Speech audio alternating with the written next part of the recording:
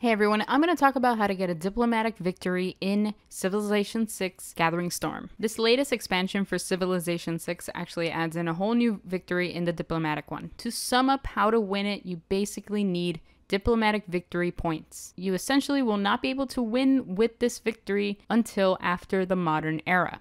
You see, starting in the medieval era, there are these things called resolutions that will start happening every 30 turns. But the one that matters for this victory is the one that happens after the modern era. It will be called the Diplomatic Victory Resolution, and it's going to basically have people voting for who the world leader is. You'll get a victory point if you're awarded the world leader, and when you get 10 victory points, you will have won the diplomatic victory. How do you get victory points? How can you vote for yourself? Well, it's very simple. You need more favor. Favor is what's going to allow you to vote for yourself and beat out every other civilization that's basically voting for themselves. In order to get more favor in the game, you need to have alliances, you need to be suzerain for a lot of city-states, you need to liberate city-states, or you need to participate and succeed in scored competitions and emergencies. When you conduct first aid, when you're helping other civilizations, when you're positive to other civilizations, when you trade for favor with other civilizations, you're going to accumulate more and more diplomatic favor. If you're going for a diplomatic victory, you might as well hoard all these favors up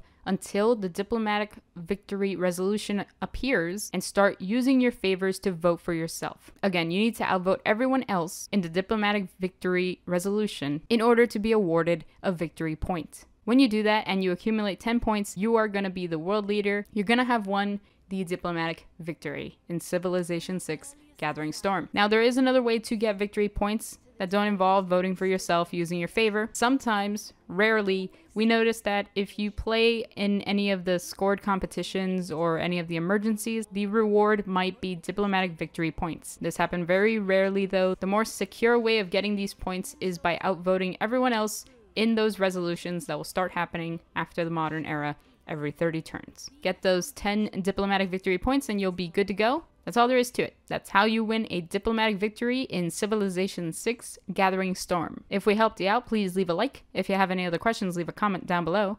And thank you for watching.